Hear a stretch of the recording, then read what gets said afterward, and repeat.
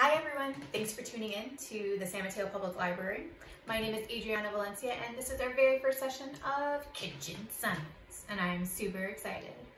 So in our videos we are going to be featuring a couple of science experiments. Most of them are things that you can do at home with some things that you might have at home, and then we'll have at least one specialized science experiment that's with items that you might not have at home. So to start off our video, we are going to be making rock candy, and I'm so excited. And it's very, very simple to do. But the most important thing that I want you to remember is rock candy takes time. So in order for that candy to grow, you do need to leave it alone for a couple days to even a couple weeks so that it gets nice and big. The other science experiments are not edible, so just keep that in mind. And one of the science experiments is going to feature a very special chemical. It is 6% hydrogen peroxide, and so we're going to be using 20 volume. And this is something that is used to process hair. So people who like to dye their hair, you might know that you use this chemical. And so when we use this chemical, we'll want to use gloves. In the video, I did not use gloves because I'm pretty comfortable with it, but if you do this at home, make sure that you're using gloves and that you have an adult with you, and the adult should be the only one handling this chemical because it could burn your skin. Hydrogen peroxide 6% is not the same thing as hydrogen peroxide, the one that you might have at home when your parents put it on a cut and it bubbles up. This is only 3%, so it's not enough to use for elephant's toothpaste, but it's still pretty good to use for your cuts. So this you'll want to keep in your first aid kit, the other one, not so much. And then our last science experiment is going to feature fire, and so we'll have a fire lighter and we'll keep a bowl of water near us. So for these science experiments, if you do that at home, please, please, please, please make sure that you have 1, parent permission, 2, supervision of an adult or someone that your parent says is good to supervise you when doing science experiments, and 3, that you are in a safe environment. And with that, let's go right on into our video. All right, so here we have what we will need for rock candy. So you're going to need a small saucepan to use on the stove. We have white granulated sugar. Here I have ground cinnamon. This is the flavoring I will use. You do not have to use flavoring. Food coloring. Once again, if you have food coloring, yay. If you don't have to use it. Measuring cups.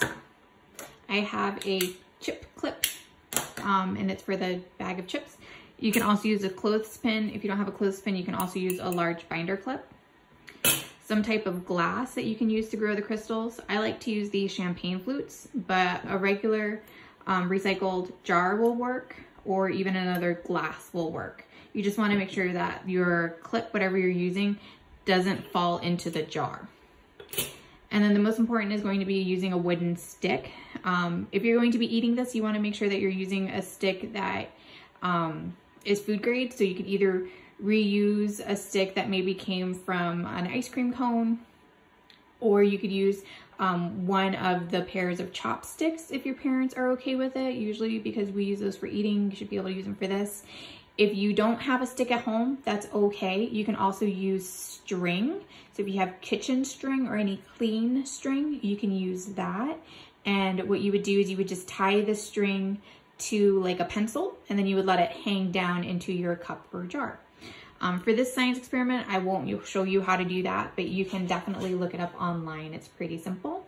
And then lastly, here we have some plastic wrap, and that's just to seal the top of your cup or jar once you put your stick in it, so that nothing gets into that sugar, because sugar might attract bugs. So you want to make sure that you keep it nice and covered and clean so that it is ready for you to eat once it's done growing.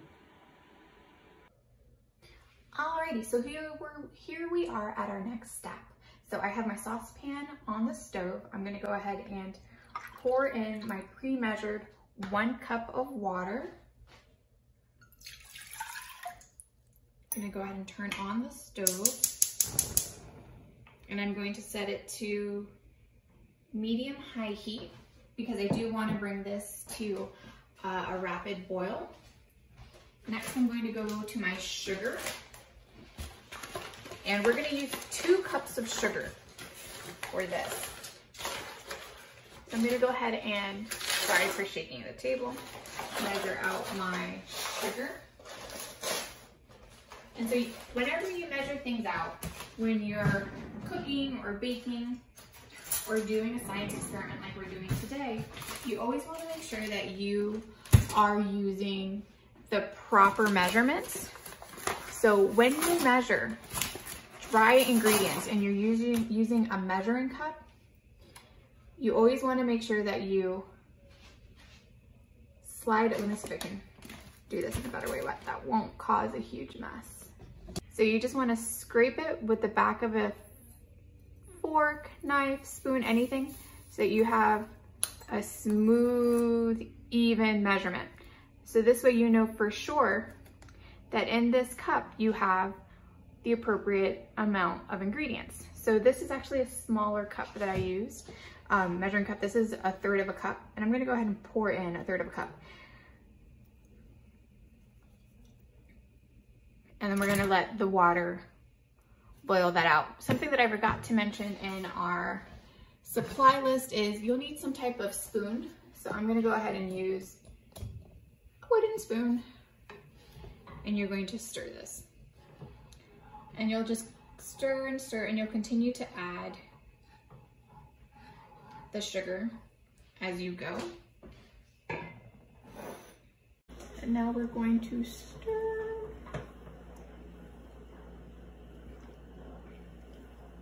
So you might see there's some more cloudy pieces of sugar. That means that the sugar isn't fully dissolved. So when it almost looks completely clear, that's when you know that your sugar has dissolved. I still have a couple pieces that are floating around that aren't fully dissolved, so I'll just keep stirring, break those up as best as I can.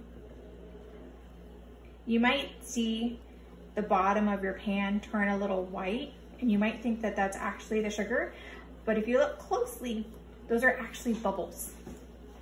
That's bubbles from the solution boiling at the bottom. Since the bottom is in direct contact with the heat source, that's gonna get hottest fastest, and then it'll start boiling the water.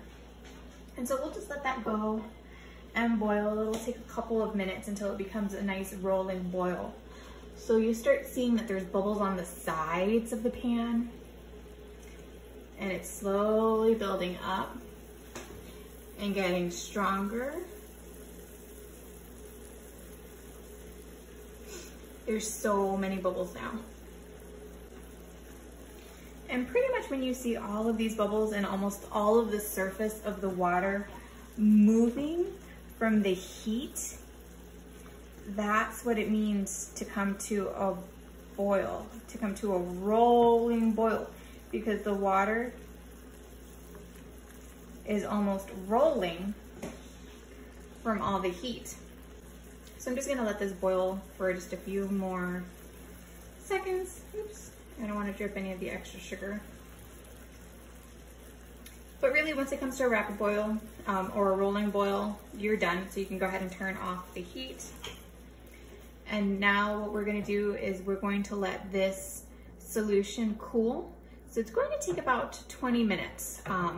Fortunately, we have the power of technology on our side, and you don't have to wait 20 minutes for me. So that means we're gonna go ahead and take a quick pause from this to let it cool. So now that we're waiting for our syrup to cool down, because it's really hot, we just got it to a boil, I'm gonna show you a quick trick that you'll want to do to help speed up your crystal growth. So you are gonna use a plate, a flat plate. You're gonna put down some of that granulated sugar we used. I'm using a piece of parchment because I do not own any flat plates. All of my plates are curved. And pretty much what we're gonna do is we're gonna get our stick, we're gonna dip that in that solution while it's still warm, and then we're gonna roll it in the sugar to get it all nice and coated. And you wanna make sure that it's just enough coat on it to fit in the glass. You don't want to roll it too much and have some of that sugar sticking out, because that just makes it harder. So measure it against the glass that you have, and then that's what you'll use. So let me go ahead and dip this in my solution. That syrup that we made, as you can tell, it is dripping with sugary goodness. And now I'm gonna roll it in my sugar and then I'm gonna let this dry.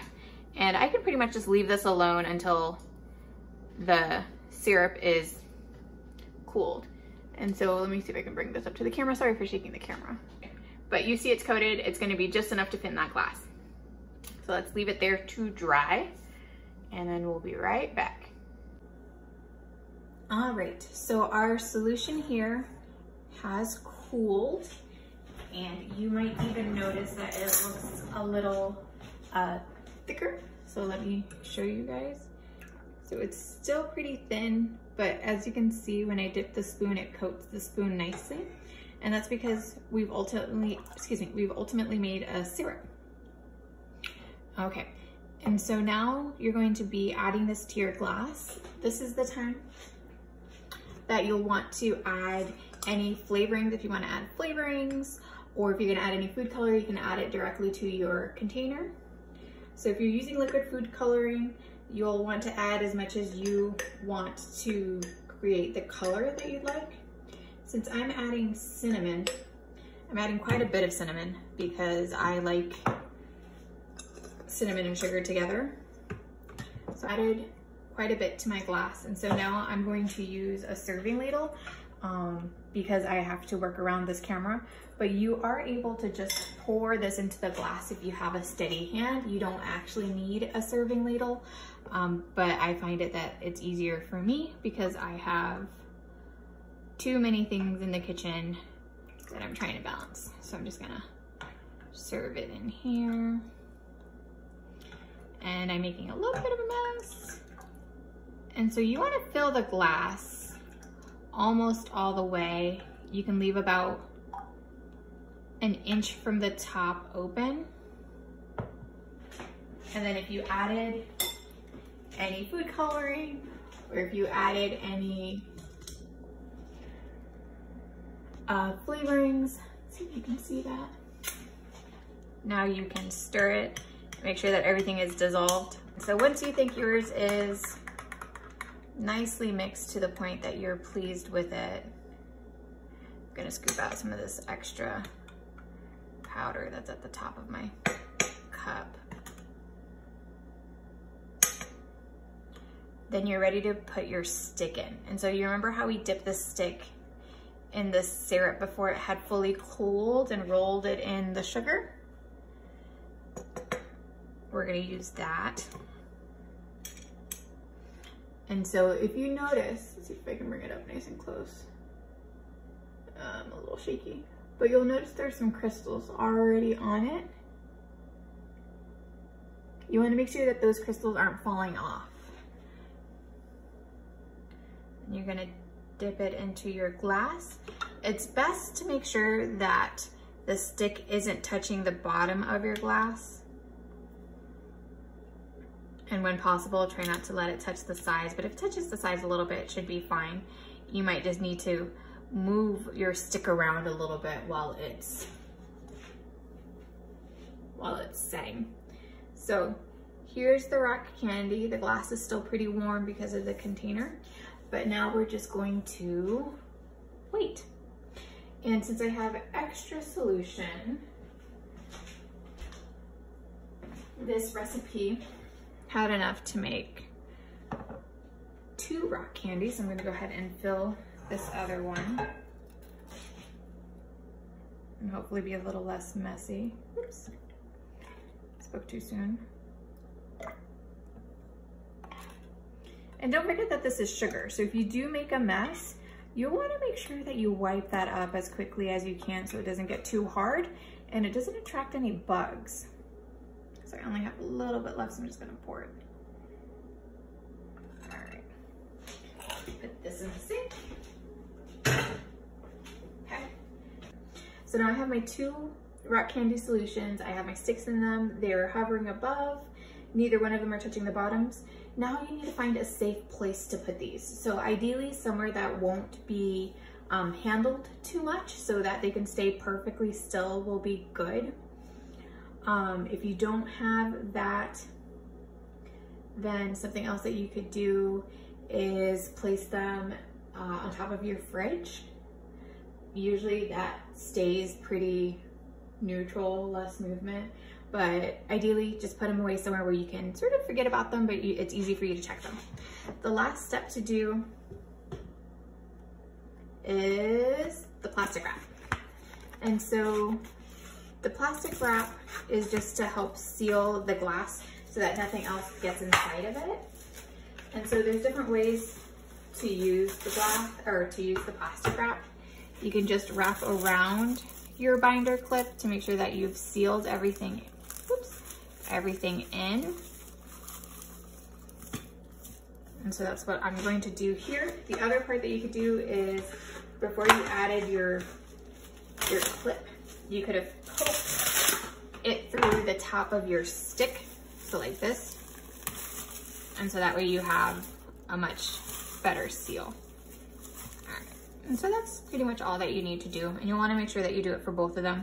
If you did make a mess on the sides, I would go ahead and use a wet paper towel and just wipe that off so that you don't leave any sticky residue wherever you put these. I'm sure your mom and your dad or whoever is the adult at home that helps keep that kitchen clean, they probably won't be too pleased if you leave sticky rings of sugar crystals everywhere. So clean up your space. We'll just leave them here for now, actually. I think this is a pretty good spot for them where nothing will bother them. Let me just make some room. Leave it here. It's still pretty bright here because it's facing the window. But when I check back in and it's still not growing well, I can very gently and carefully move it to a different location, maybe even put it inside of my pantry. But for now, I think this is fine. Now, in order to grow the rock candy, it's very important that you be patient. Rock candy, you'll start seeing some growth after maybe 3 days, but you'll really want to leave it alone and growing for a week. I wanted to share with you what the crystals look like. So after a few days, you'll start noticing that crystals will form on the top of your glass. And if it's clear and you didn't put any food coloring, this is what it would look like. When you're ready to take your stick out of glass, you'll have to gently crack that top to remove it so that you can take the stick out. If you're wondering how long it takes to grow, I want to show you a stick that I've had for just a couple days. So if you'll notice the top, there's a little bit of a crystal growing. But if you go to the bottom, you'll notice that there's a significant increase of crystal growth. And this is after 3 days. And then here on my stick, you'll see I have just a few crystals. And on this, I didn't add sugar to it first to help with this crystal growth, and I think that really would have helped. But you'll notice that there's some significant growth here. Okay, so this is what your stick will look like after a week. Depending on where you store your rock candy, it could grow bigger if it's in a warmer area. This one I kept close to my kitchen window, and so it was a little too cool for the crystals to grow quickly. But it's that simple. So you just have to leave it alone. So once you put it in your containers, leave them alone. You can peek on them if you want every day to see how the growth is. You can track the growth, but you don't want to move it, because if you shift it too much, then the crystals could detach from the stick and you'll just have more crystals floating at the bottom of your glass. All right, so here are the supplies that we'll need for Elephant's toothpaste. We have some dish soap. I have here volume 20, food coloring, yeast, an empty water bottle or some type of clean bottle, some measuring spoons, some measuring cups. I have a bowl of hot water and then a smaller bowl for mixing. Also, you'll want to either do this outside, somewhere that you can easily clean up, or use some type of tray. Okay, so we're gonna go ahead and start. So I have here my empty and clean water bottle. I don't have a funnel, So I quickly am just making a makeshift funnel out of parchment paper. If you don't have parchment paper and you don't have a funnel at home, then you just have to have a pretty steady hand. And so now what we're going to do is measure out our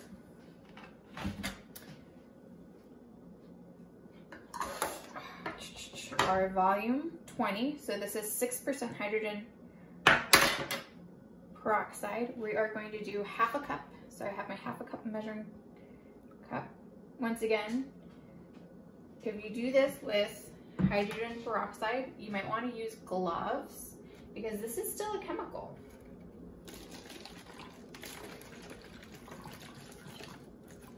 Okay. All right, so now we have our hydrogen peroxide in our container. And now we can add some food coloring. So if you have your food coloring, this is the time to open it. It's a brand new box. I think I'm going to use this pink.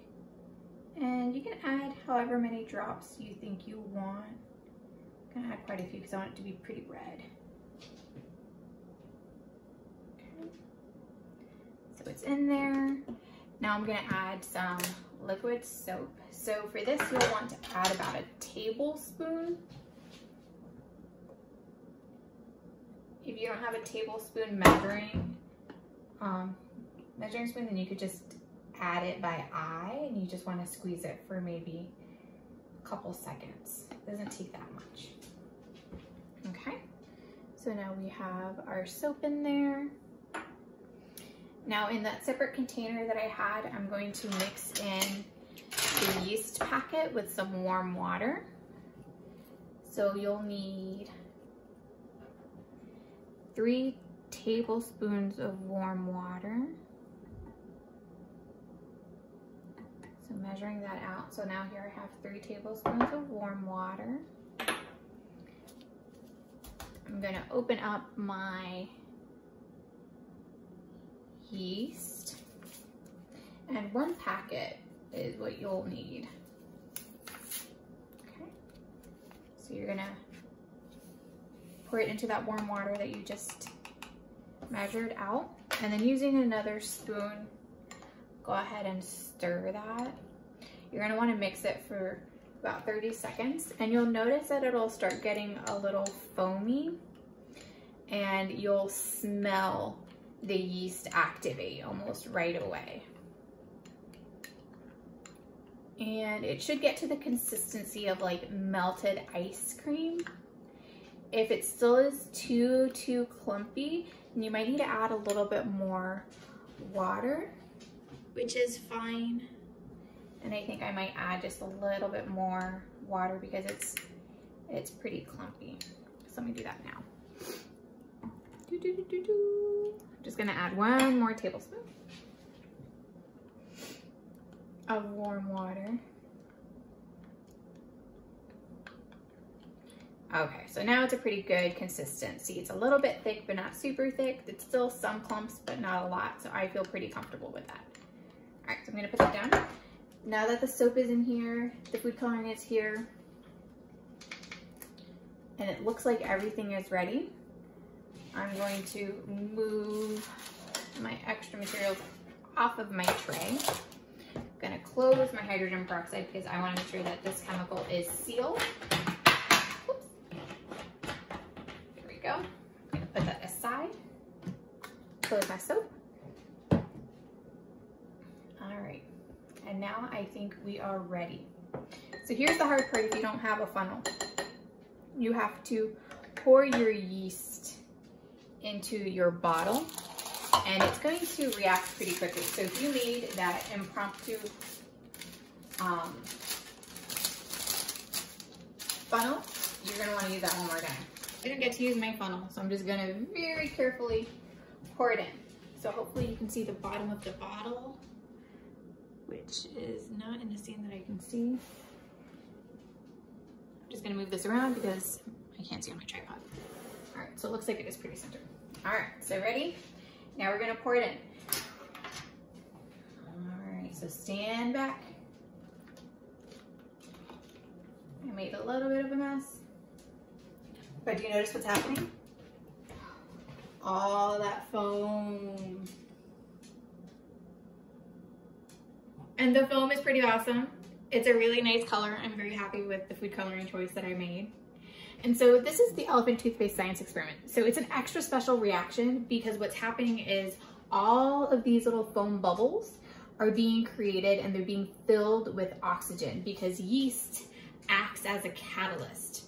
And what a catalyst is, it just is something that speeds up a reaction. So it makes something happen faster. So this something was creating all of these bubbles.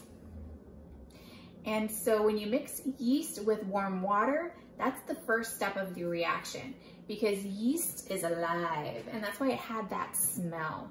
Yeast is also what we use to make bread and other foods. So we do use it quite a bit in the kitchen. Also, this experiment creates an exothermic reaction, which means that not only is the foam created, but it gets hot. And if you do this at home and you very carefully touch the bottle actually feels very warm. And that's because it created heat. And so right now this foam that's here on the bottom of our tray is just water, soap, and oxygen. So you really don't need anything extra to clean it up because the reaction caused that chemical, the hydrogen peroxide, to change into something completely different. And so that is elephant's toothpaste and it's very, very simple to use. Just remember, it's not real toothpaste, so you don't want to put it in your mouth. All right, for our next science experiment, we are doing carbon dioxide fire extinguisher, and it's very simple. We're gonna be using some baking soda, some vinegar, a clear cup or jar, have some candles. Because I'm using regular birthday candles, I'm gonna use some Play-Doh to hold them up. But if you have tea light candles, those work best. Some type of lighter, and then I'm just using a tablespoon measurement to measure out the baking soda. And that's pretty much it. So let's set this up. Oh, and also, because we are using fire, I like to keep a bowl of water around just in case. It's always better to do this somewhere where it's not flammable. So if you're outside, that might be best. And always remember to ask for parent permission or have a parent present whenever you're doing science experiments. All right, let's go. All right. So as you can see, I have my candles lined up on my tray. Now what I'm going to do is, using my measuring spoon, I'm going to put in a couple tablespoons of baking soda.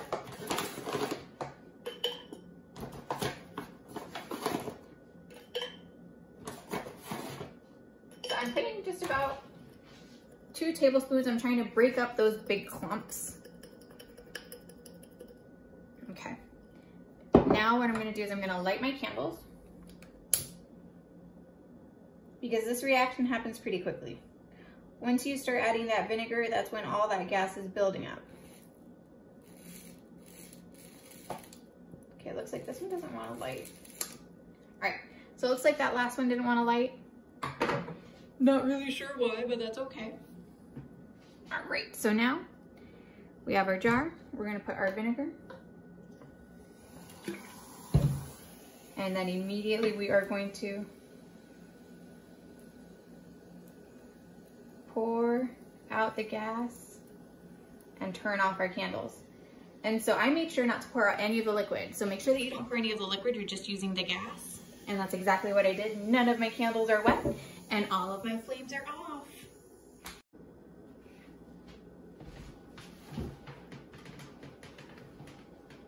All right, so I hope you guys liked those science experiments. I just want to take it back a little bit to the rock candy. So this is just for you guys to know. So this is what the rock candy will look like. It's very, very sweet. It's literally just sugar. Mine is brown because of that cinnamon that I put on it. And so I can taste the cinnamon in the sugar. And it's really yummy. So now you might be wondering what to do with those glasses that have that rock candy buildup at the bottom. These you're gonna wanna leave soaking in your sink for a little bit and then you can scrub the crystals out. But they're stuck on there pretty hard. So you wanna leave them at least overnight. And then if you're wondering what to do with the syrup that's still in there, you can always repurpose that syrup. So you can boil it down and add more water to create your own simple syrup. And that's something that you can use in cooking for pancakes or cakes, or if you like to make your own bubbly drinks, you can use that to make flavored simple syrups for bubbly drinks like lavender fizz or rosemary fizz and things like that. So feel free to look on the internet for other recipes for those items, or you could just toss the syrup too, because that is a lot of sugar. All right, well, thank you so much for watching. Definitely stay tuned to our social media, our YouTube channel, and of course our website for additional videos and for any future updates. Thanks, guys. Bye.